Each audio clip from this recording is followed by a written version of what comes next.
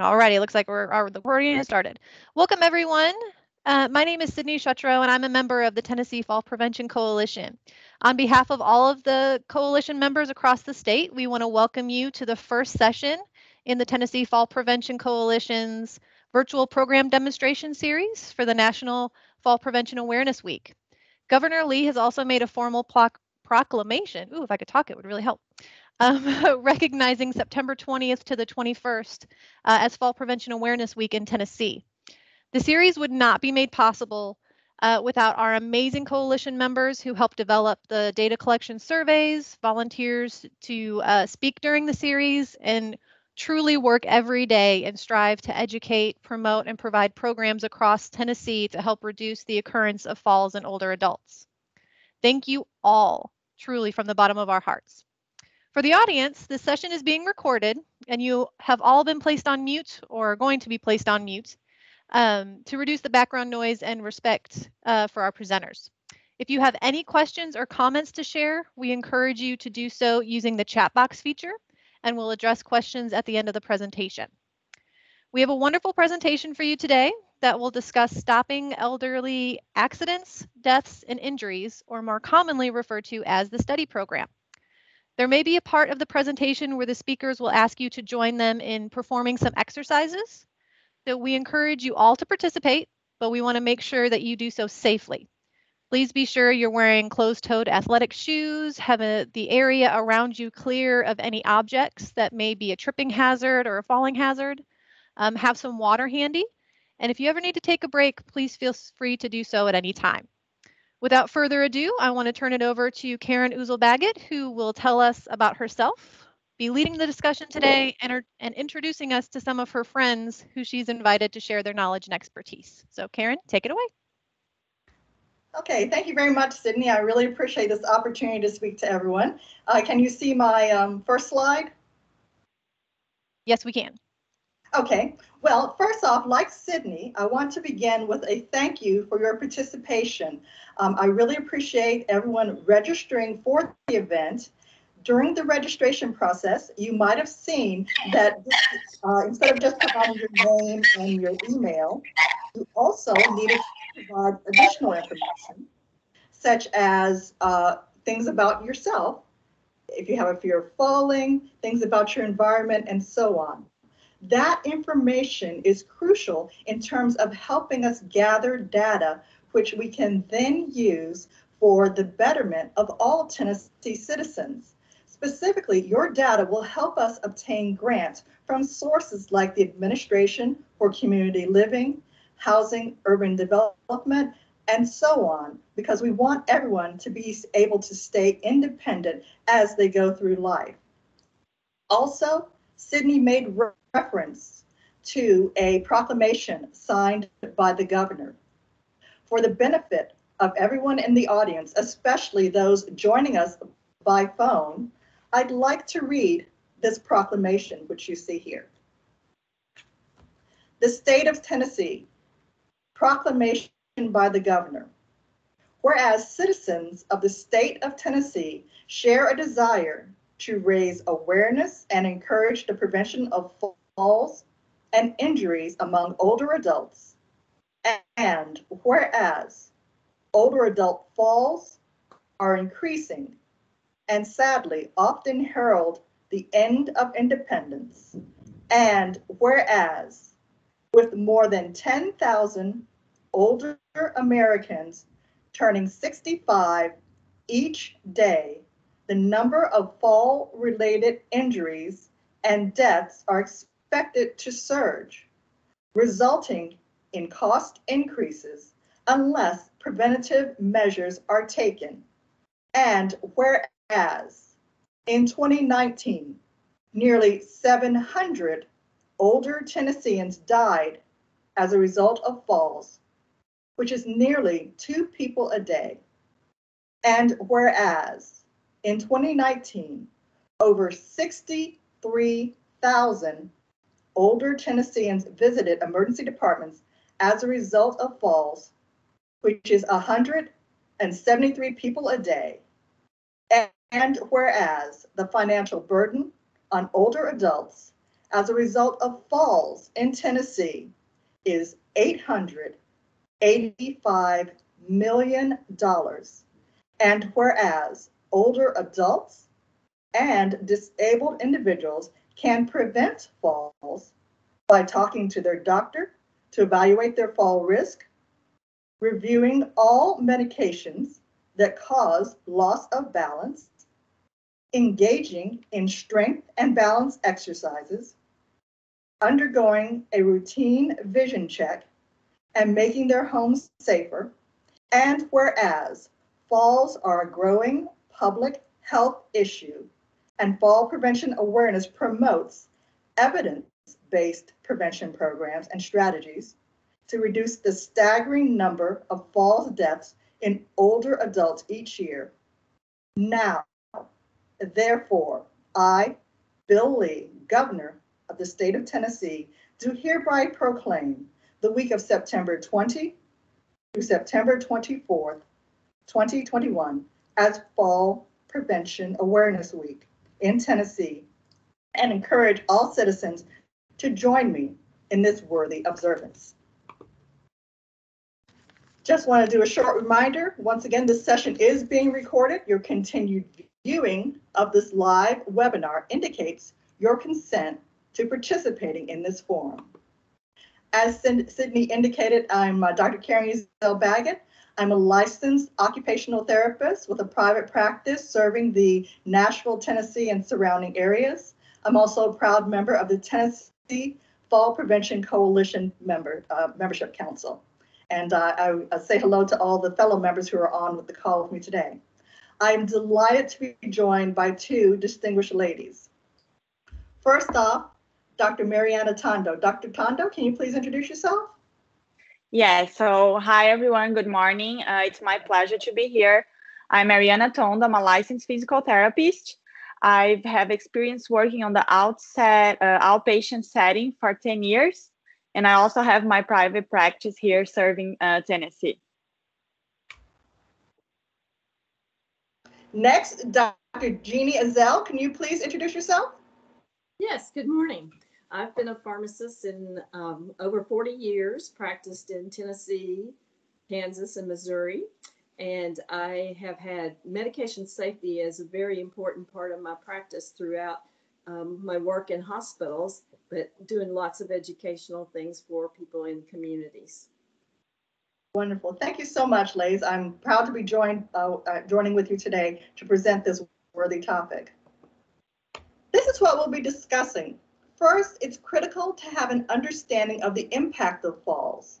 Then we'll move on to talking about some fall facts that come from the CDC. And then we'll talk about the risk factors for falls, because you need to know those risk factors in order to preserve your independence as you age. And then we'll talk about this STEADI program and critical team members for fall prevention, and finally conclude with a summary. When you look at the impact of falls, falls rank right in the top 10 causes of death among older adults. Specifically, falls are part of what's called unintended injury. And as you can see, when you break down the subset of unintended injury, which is number 7 in terms of the top 10 causes of death, falls are the number 1 cause of unintended injury deaths. And unfortunately, as the population ages, this number of deaths that we see is only going to increase. Specifically, the Center for Disease Control and Prevention estimates that every second an older adult falls. This results in 36 million falls. The falls can occur by falls on a single surface, such as a slippery floor, falls from stairs, ladders, on ice, or so on. But 36 million falls. Every second an older adult falls. This results in 8 million injuries, 36 million visits to the emergency department, 950,000 hospitalizations, and regrettably, 32,000 deaths. That's why events like falls prevention awareness are critical, and I'm glad that it's a nationwide observance, not only here in Tennessee, but throughout the nation for this week. In terms of facts for falls, it's important to look at the nationwide facts. Nationwide, 1 in 4 older adults who are 65 or older fall each year. 1 out of 5 of these falls result in some kind of serious injury, like head trauma, TBI, or fractures, be it an upper extremity bone or a lower, or more important, a lower extremity bone, or even your pelvis. The fall death rates in the United States has increased by 30% when you look at the period 2007 to 2016.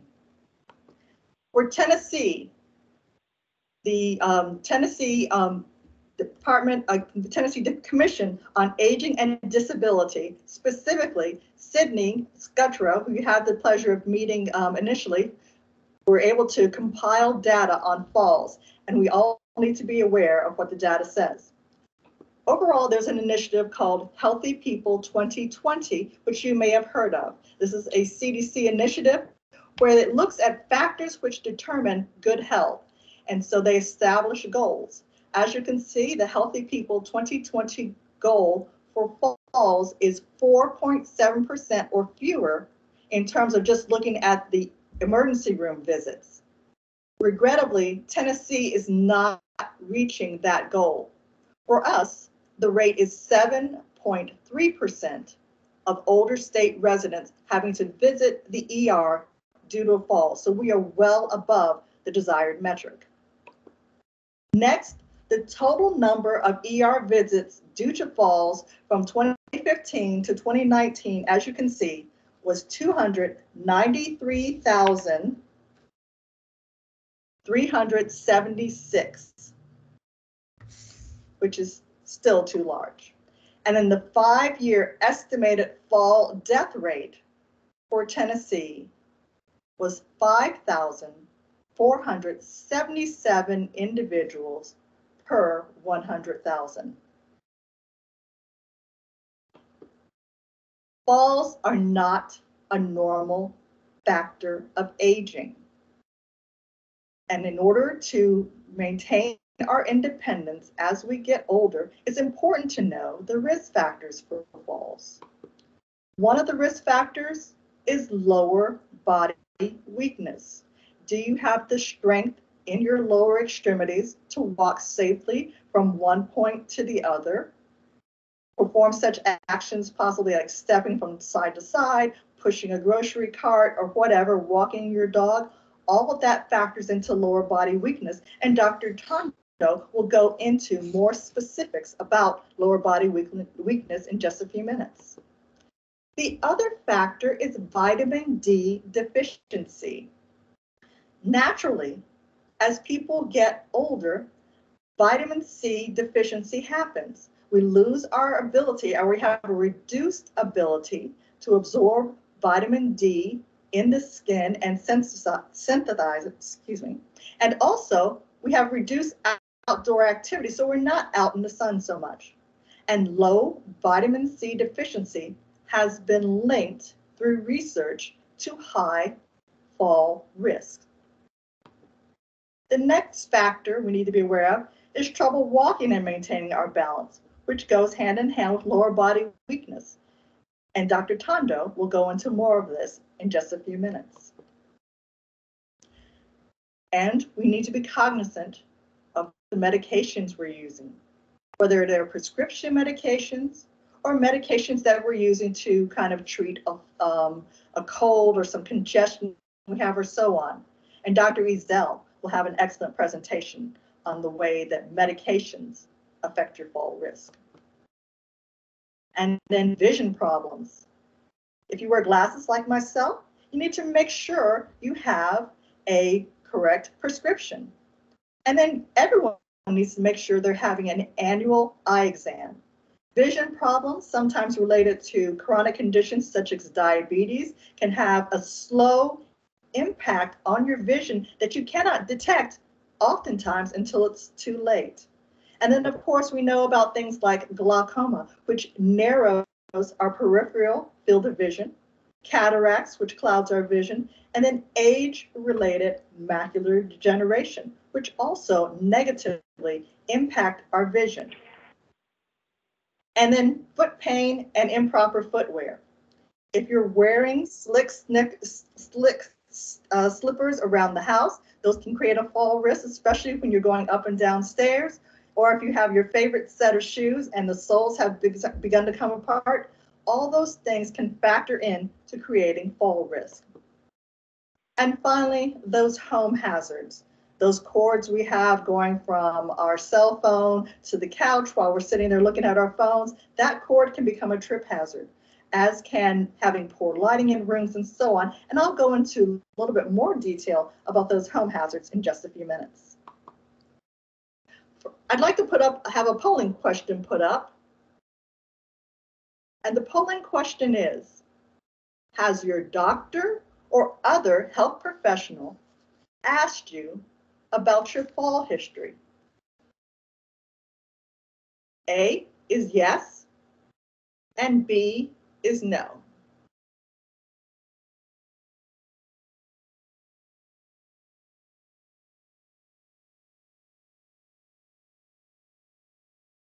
Sydney, are we able to put up the question?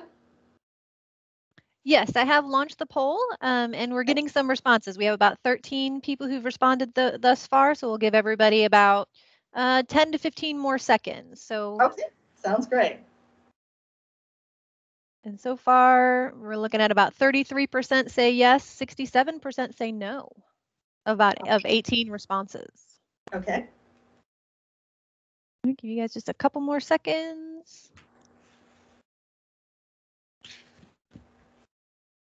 Alrighty, so we'll go ahead and close the poll. So we had 21 people respond, with 38% saying yes, their doctor has asked about their fall history, and 62% said no. Okay, thank you so much. All right, regrettably, we're finding out that this is typical for the subject of falls. And so what we have with our just kind of informal poll aligns with what we find with the results when other researchers do polls regarding falls. For one thing, older adults are often hesitant to speak to their healthcare providers about falls and medication risks. They may fear that, it's not a big deal. Like I said, it's just a normal part of aging. Also, they may think that,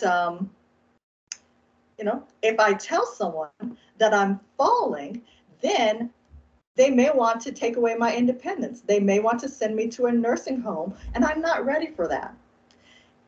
Specifically, in the response to the question done by researchers, in the past 12 months, who has talked to you about medications that might make you fall? 82% of individuals said no one. So it kind of aligns with what we're seeing from our informal poll. 15% said the doctor, which is always good to know. 8% said other healthcare providers, such as pharmacists, and so that's good. And then 3% said a caregiver, or someone else had talked to individuals about falls. So clearly we see that we need to encourage conversations about falls that have occurred, fear of falling, and then discuss fall risk. We're here specifically today to talk about the STEADI program. And STEADI is an acronym for Stopping Elderly Accidents, Deaths, and Injuries. This is an evidence-based fall program that was recommended by the Centers of Disease Control and Prevention, and it grew out of studies by the American and British geriatric societies. The focus is on community-dwelling adults who are age 65 and older. And the goal is to keep these individuals living in the community and being independent for as long as possible. You should be able to enjoy your golden years where you desire as you get older. The 3 core elements of STEADI are screen, identify patients at risk for falling. There are several ways to do this. STEADI has a staying independent brochure, which has 12 questions for individuals to answer. Those questions are very similar to some of the questions that you were asked during registration. So they help provide insight. Also, there are 3 key questions that STEADI encourages doctors to ask, and we'll get into those in just a few minutes. The other thing is assess. This is where doctors and other health professionals can help assess the individual. They can do things like evaluate gait, strength, and balance. They can review medications. They can measure blood pressure in 2 positions, one lying down and one standing up, to see if there are any changes such as drops in blood pressure. And then finally, they can intervene. It is wonderful when occupational therapists and physical therapists get referrals from doctors so that we can help the individual through either working on strategies to make their activities safer or working on strengthening and conditioning programs. But these 3 things, screen, assess, and intervene, are the hallmarks of the STEADI program. This is an algorithm that is given to physicians. As you can see, it takes an individual who is implementing the STEADI program through a series of steps. After doing such things as having the individual complete the Stay Independent brochure or asking them the 3 questions, if the individual doesn't appear to have a fall risk, that still lets the doctor know that they need to encourage the individual to keep doing those preventative things. So simple things like making sure you're aware of fall risk, making sure your vitamin D intake includes between 800 to 1,000 IUs of vitamin D on a consistent basis, and then making sure you're kind of at least investigating community exercise programs that you may find at senior centers, your Y, or so on. And we're going to talk about some of those excellent programs as the week progresses in terms of matter of balance, staying active and independent for life, walking, and so on. They will all be presented. But if the individual is at risk, certainly there are things that they need to do in terms of assessing and intervening. There are some critical team members that factor into fall prevention. And of course, the doctor is one of the main individuals. You want to make sure that you talk to your doctor about falls. Be honest. Don't shield the fact that you've had a fall and discuss any fear of falling. But the 3 key questions you're looking and hoping that your doctor is going to ask are, have you fallen in the past year? Do you feel unsteady when standing? And do you worry about falling? Another key member is your pharmacist. And I'd like to turn it over now to Dr. Ezell. Thank you. What I would like to do today is share some important medication safety advice and then focus on how you can help reduce your fall risk from medications. You'll go to the next slide there. There are a few key things that are really important, no matter what your age is or what diseases you may have. Everyone should carry a list of up-to-date and complete of all your medications that you take with you. That way, if you are in any kind of an accident, it is readily available. Typically, you want to carry it in your wallet. It may mean you fold it up or put it in a purse, but have that list with you. And be sure to include medications that you can purchase without a prescription, such as aspirin, vitamins, nutritional products. And don't forget about other types that you don't take orally, like creams, ointments, inhalers, patches, and eye drops. So make sure that list is complete. When you go for any kind of a medical appointment, you really should always take your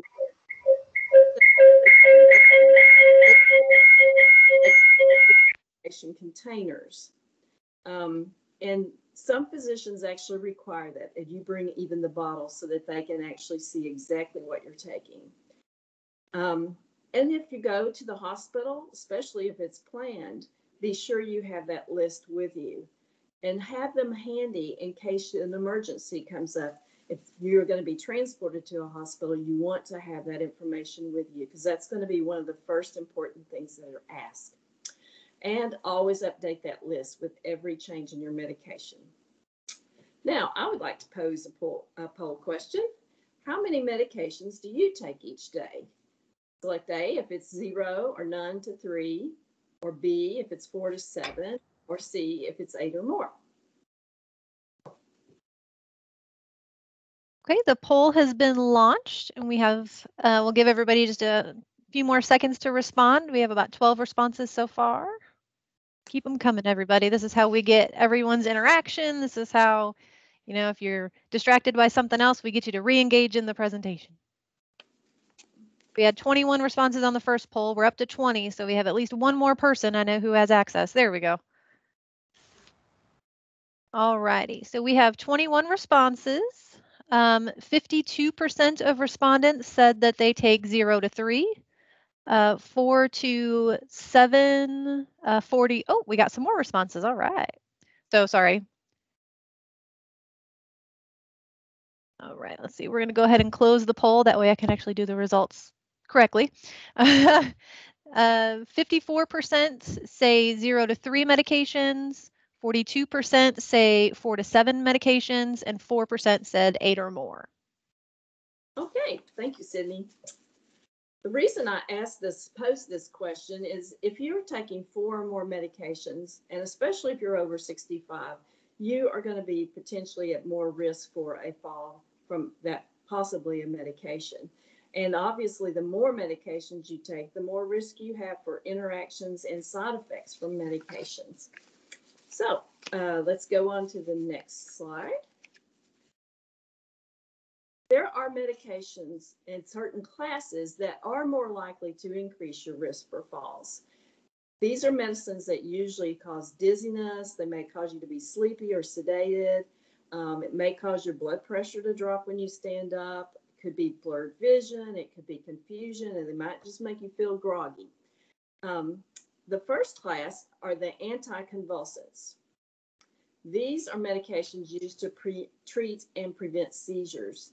And sedation is almost always a potential side effect. Some people will not experience all side effects or those kind of side effects, but there are lots of different choices in the anticonvulsant class. Some of the older drugs that have been around longer that are very effective may also not be a great choice because they may cause more sedation, like phenytoin and carbamazepine. The next group I wanted to mention were antidepressants. These are used to treat depression. And again, there are many options in this class, but there are some that do cause more sedation and potential risk for falls in this class, such as fluoxetine or Prozac or Paxil. The next group are antihypertensives, which lower your blood pressure. And a couple of those that stand out that are usually not used in people who are older are clonidine and doxazosin because they will typically have a little bit more fall risk. Antipsychotics is the next class. These are medications that reduce hallucinations, delusions, disordered thinking, and they are sometimes used for other things besides the primary diagnoses of schizophrenia and bipolar disease. There are some other potential uses, but usually we don't use these medications in older people because there are so many risks with falls and other adverse effects. And then the last group are antispasmodics, or what we might call just skeletal muscle relaxants. These suppress muscle spasms in the GI tract and then other parts of the body. And these, some of these medications, particularly some of the older ones like methocarbamol and car-isoprodyl, or also called Soma, those are historically very sedating medications or can cause some confusion. And then the last 3 groups I'm going to talk about are ones that really should be avoided in older people. Benzodiazepines, which have been around for some time, probably known as Valium or diazepam or Librium, or lorazepam or clonazepam. These are usually treating anxiety, or sometimes used to help with sleep. These can certainly be fall risk and often implicated in falls. Opioids, we've heard a lot about opioids, and there's been a lot more emphasis the last couple of years on trying to reduce our use of opioids because of addiction. These are used to treat pain: hydrocodone, morphine, oxycodone. Again, they do have those risks, particularly of sedation, anticholinergic effects, which cause the drying effects, can be some confusions, but again, particularly in older people. And then sedative hypnotics usually are just used short term to help with bedtime sleep, but they certainly can be very risky in an older adult. And one other I would like to mention that's can be very sedating is diphenhydramine. You can buy that over the counter without a prescription, otherwise known as Benadryl. That is not a very safe medication for older people because of the anticholinergic and the sedating effects. Okay, so what can you do about this if you take any of these medications, or if you are taking at least 4 or more? I recommend you talk to your medication expert and your best resource for medication information and advice, your pharmacist. Anytime you get a new medication prescribed, always discuss that with your pharmacist. You want to know why exactly it's, how it works and why you're taking it. And always ask that of your physician. If they're going to add some kind of medication to your regimen or that you are going to take to treat something, be sure you understand that. And especially how to take it and when to take it. And then, are there any possible side effects, and what could you do to treat those? Or when should you report them, or when should they become a concern? Are there any interactions with any other medications? These are all important things to discuss with your pharmacist with every medication. Then, another thing that you can do, many Medicare beneficiaries can benefit from something called a comprehensive medication review, a CMR. This is a program that primarily is approved for Medicare beneficiaries to receive at no charge if they have a couple of chronic diseases and take several medications. The pharmacist will sit down with you and go over all your medications and review them, look at ways that they could be improved, perhaps reduce some of them, or change if there are some better alternatives. And what they will do is provide you then with a plan on anything you might could do yourself to make sure you take them correctly and consistently, and also things that you might discuss with your physician, especially if there might be a better alternative to consider. So in summary, the next slide, what can you do? What I would suggest you do first is schedule a consultation with your pharmacist. Actually make an appointment and say, I'd like to talk to you about my medications, especially if you have any concerns about fall risk or you have fallen in the past. That pharmacist can then review your medications and help you with a plan that could include medication changes or how you might monitor for potential side effects. And if you are taking a medication that could have or is already having some harmful effects, there may be some alternatives that the pharmacist can suggest and that you can then discuss with your physician or your provider who prescribed it. There are times when medications should be considered for reducing the dose. You might still need that medication as you age, but it might be worth reducing your dose because your body typically is going to need less of most medications, perhaps as you get older. Some medications should be just discontinued and get off of them. And if you were taken off of a benzodiazepine, it is very important to always taper that off. And if you have been taking opiates for some time, you would probably also need to taper those, and sometimes antidepressants.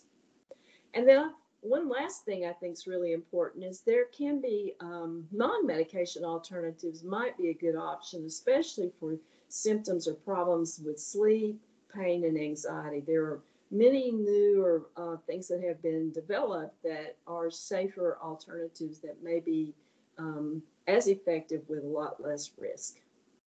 Thank you. Thank you very much, Dr. Ezell, for your expert advice.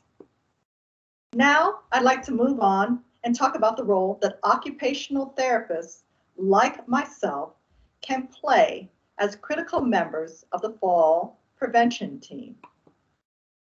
First off, occupational therapists are experts at doing home safety evaluations. Our goal is to ensure that homes are accessible and safe. We look at several areas when we do a home safety eval. First, we're looking at the type of flooring that is there. Do you have carpeted flooring? Is it a high pile carpet, a patterned carpet, or a low pile carpet? Do you have hardwood floors? Are there scatter rugs? We take all of those things into account when making recommendations. The next is stairs and steps. And when we evaluate, we're looking at both interior stairs. Are they carpeted? Are there items that are stored on the stairs? And so on. But then we're also looking outside at the steps. Do you have, what type of steps do you have? Are they wooden steps? Are there concrete steps? Are there handrails on both sides of the steps for both interior and exterior stairs and steps? We're looking at the kitchen. Are those items that you use most frequently easily within reach? Or do you have to use a step stool to get to your favorite spice or your favorite mixing bowl or so on? And conversely, do you have to squat on the floor and reach way in the back and pull out a heavy pan and then try to lift that onto a counter? So we're looking at things like that in the kitchen. And also, is the lighting adequate for you to see if something spilled on the floor? And then your bathroom. We're concerned about that area because that is a slippery area where it can get very humid when you have been running your shower, or you can have water splashed around. So we want to make sure that you're able to use the bathroom safely. And we want to make sure you have things like grab bars. And then your bedroom. We're concerned about things like the height of your mattress. There is a trend now to have big plush mattresses that then sit on mattress pads. This makes the mattress and the mattress pad extremely high, and you might fall when you're getting out of bed in the morning or in the middle of the night to use the bathroom. And then we're concerned about what is the route that you would travel from your bed to the bathroom if you had to get up at night. Is it well lit, and so on? So occupational therapists are experts at giving home safety evaluations and recommendations. The other thing where we can help is helping with those simple things that you do throughout life and you don't think of very much when you're feeling at your best. But when you're not feeling well, when you're coming out, when you're having a cold, if you're recovering from COVID or something like that, or you've had an injury, it can be hard to do those simple things in life. Everything from taking care of your grandchildren, to doing your laundry, to getting dressed in the morning, or even trying to prepare a simple meal for yourself. Occupational therapists can come and work with you on strategies to use energy conservation, adaptive tools, and so on for you to preserve your independence at doing those things that are important to you. And then finally, we can propose adaptive equipment for you to use in the home and also in the community.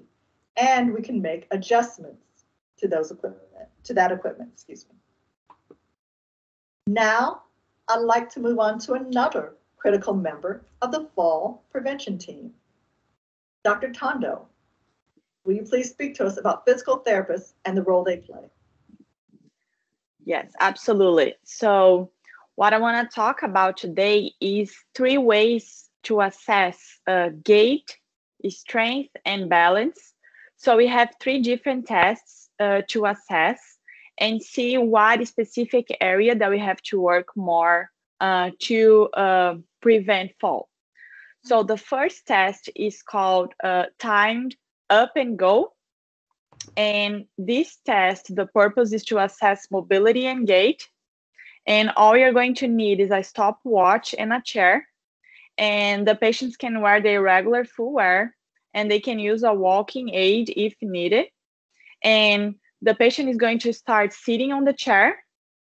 And then we need to identify a line 3 meters or 10 feet away from the chair, and always stay close to the patient for safety. So the test works. We are going to instruct the patient and say, when I say go, I want you to stand up from the chair, walk to the line on the floor at your normal pace, turn, walk back to the chair at your normal pace, and then sit down again. So on the word go, you start timing, and then when the patient sits back down, you stop timing and you record the time. So if an older adult takes 12 seconds or more, he is at risk for falling. And on this test, we can also pay attention to the gait, so how the person is walking, to identify any other factors that would be important for the treatment plan. So the second test, we are going to assess balance. So the name of the test is the 4-stage balance test. And as I said, the goal is to assess the static balance, and all you're going to need is a stopwatch. So there are 4 standing positions that they get progressively harder to maintain. And the patients should not use on this test any assistive device like a cane or walker, and they should keep their eyes open. So you are going to show the patient the 4 positions, and you're going to instruct them to try to stay at least 10 seconds in each position. So they can hold their arms out or move their body to help keep balance, but they cannot move their feet. When they complete 10 seconds in one position, they're going to move to the next position, and so forth. So I have here, next slide, please, a picture of the positions. So the first one is the easiest one. You are going to stand with your feet side by side. And then after you've done 10 seconds of that position successfully, we are going to pass to the second position. That is, you place your instep of one foot touching the big toe of the other foot. And then the third position is the tandem stand, that you place one foot in front of the other, so the heel is touching the toe. And then the last position, that's the hardest, is stand on one foot. So if an older adult cannot stay for 10 seconds on the position number 3, the tandem stand, he is at increased risk for fall. And you should always stay close to the patient for safety as well, in case they lose their balance. And then our last test is the 30-second chair stand, that we are going to be assessing the leg strength and endurance. So again, you're going to need a chair with a straight back, and ideally down the arms, because the patient cannot use their hands to get up off the chair, and a stopwatch.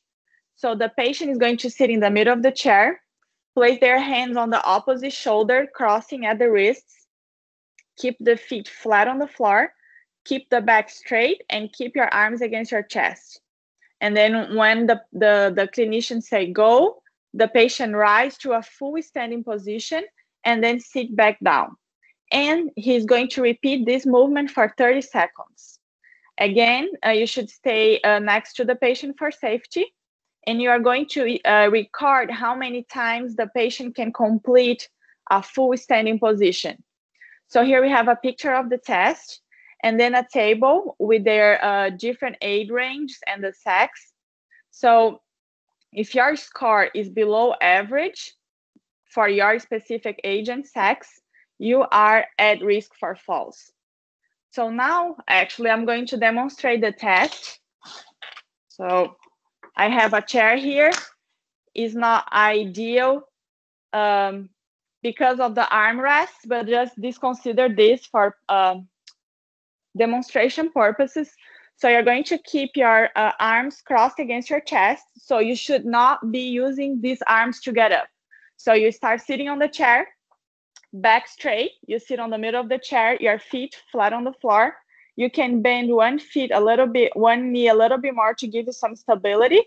And then you're going to get up and raise to a full standing position, and then go back and slowly sit down. So here you can now use your arms, and you're going to repeat this position, this movement, as many times as you can during the 30 seconds.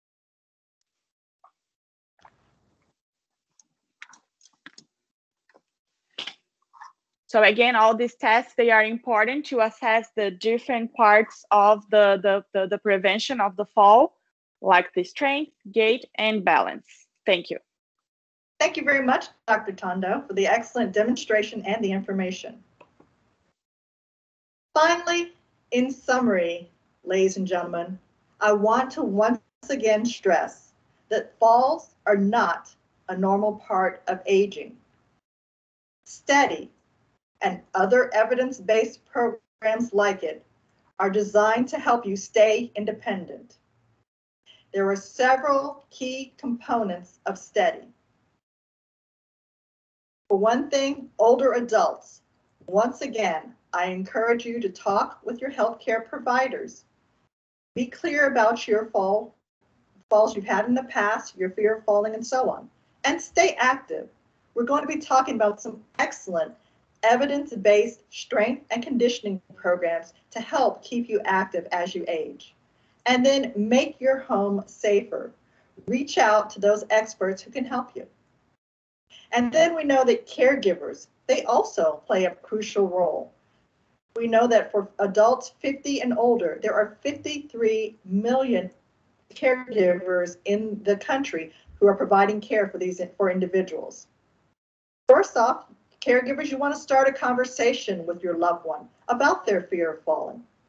You want to encourage him or her to participate in these exercise programs that you can find at your Y, your senior center, or so on.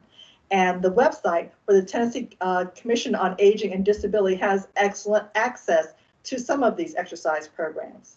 And then also, you want to make the home safe. So if you've had an assessment, take the advice and make sure you do those recommendations. And finally, our healthcare providers.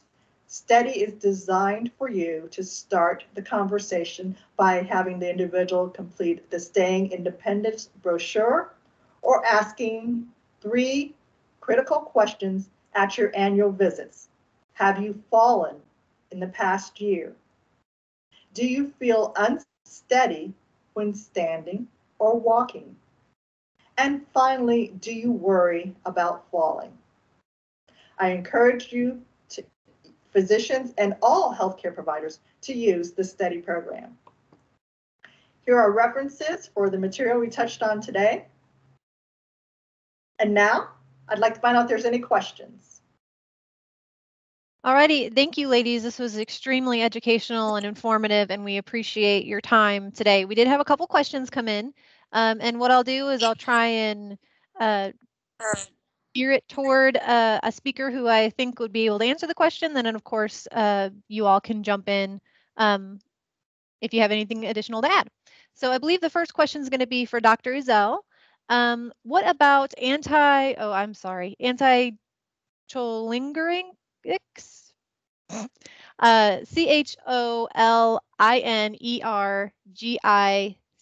What about those medications? Anticholinergic medications.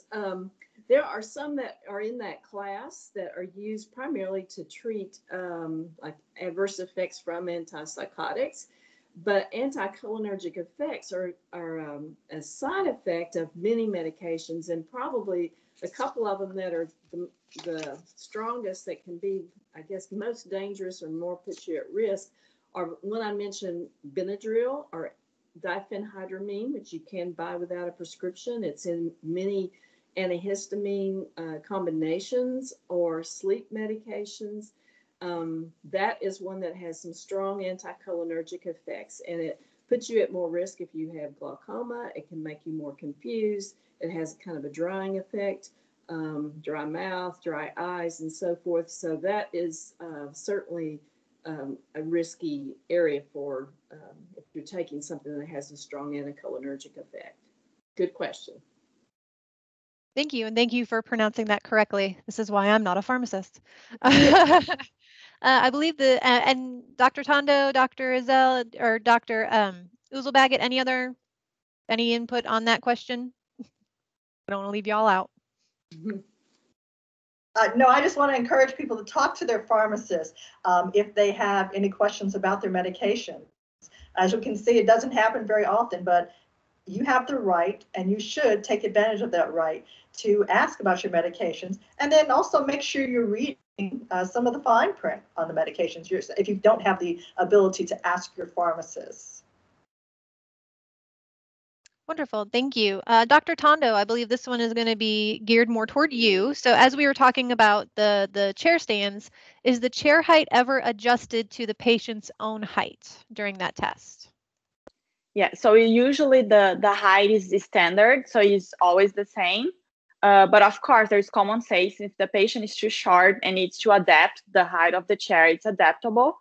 But what is important is on the test and then retest, you use the same chair.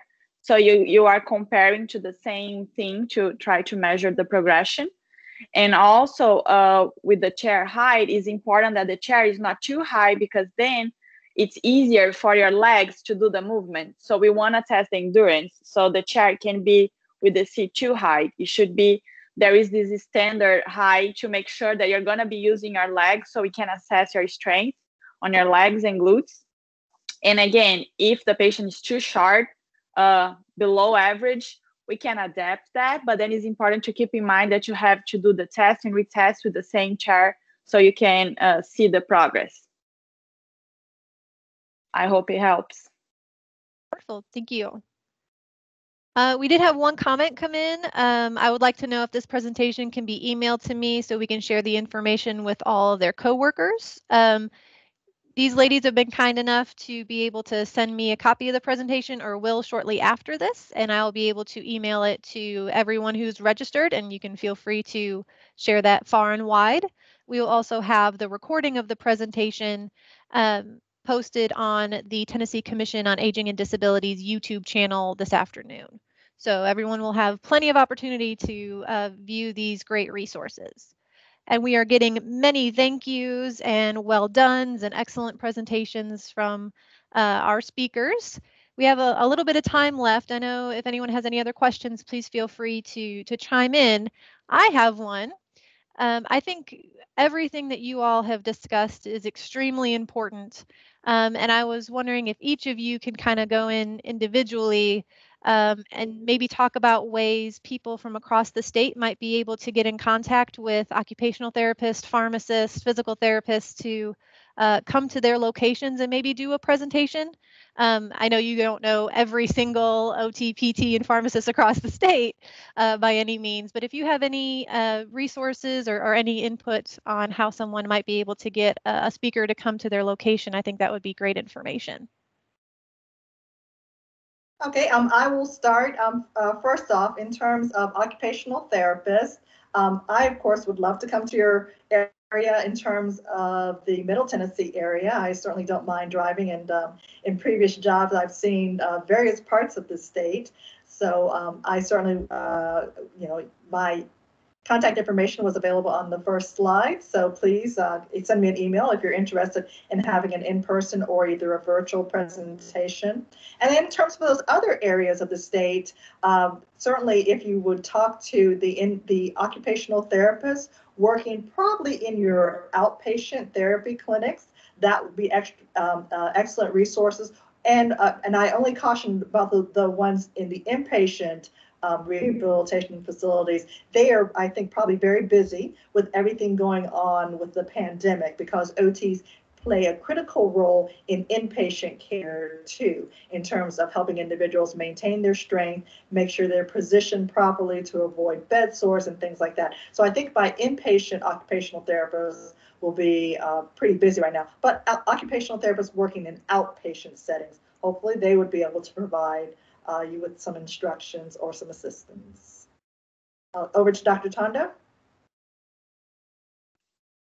Yeah, so in regards to physical therapy, on the outpatient setting, we see a lot of older people that need help with balance and prevention of falls, that have some trouble walking. So if you reach out to any outpatient PT clinic, you're gonna probably find professionals there. Also, PTs that are specialized in geriatrics, probably a good list to go over. So I think you can probably find this list on the or maybe on the APTA side, or I can look it up exactly. If you type on Google geriatrics physical therapy, you may be able to find some professionals that probably have more experience specific with that public. And I'm also available in Nashville, so all Middle Tennessee, if anyone would like me to go and talk more about the topic, I'll be happy to do that as well. Thank you. Dr. Ezell? Yes, as far as pharmacists, I would suggest if you have a relationship with a pharmacist in your local area to contact that person first and see if they would be willing to come and speak to your group. There, hopefully in most areas you will find someone who really will enjoy doing that, because many pharmacists do that in their local areas. And in the kind of the Knoxville region, I would be happy to speak with your group.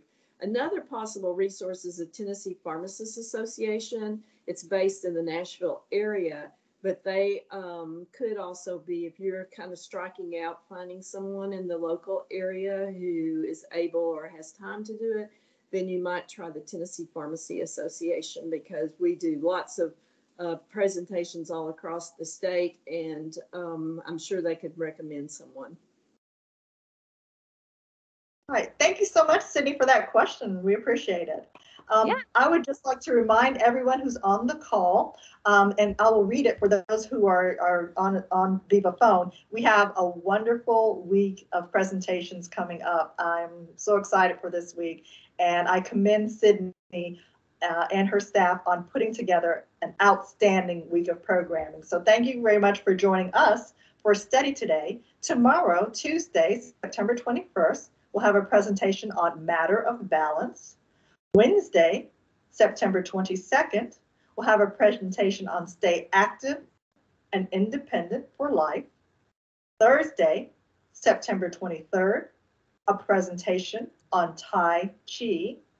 And then Friday, September 24th, we'll conclude with a presentation on Walk Across Tennessee. Excellent. Thank you, ladies. And thank you, Karon, for that. You took the words right out of my mouth and you put it on the screen. So Karon and I think a lot alike, and we work really, really well together. But it is 11 o'clock and I want to respect everyone's time. So thank you so much for attending our first session. If you want to hang out with us for a little bit longer, we may have these ladies for about 5 more minutes or so to answer some additional questions. I'm going to go ahead and stop the recording. If you're interested in coming to any of these events that are on the screen, please feel free to register. I know many of you already have, but thank you so much for joining us today, and we look forward to talking with you the rest of this week. Thank you.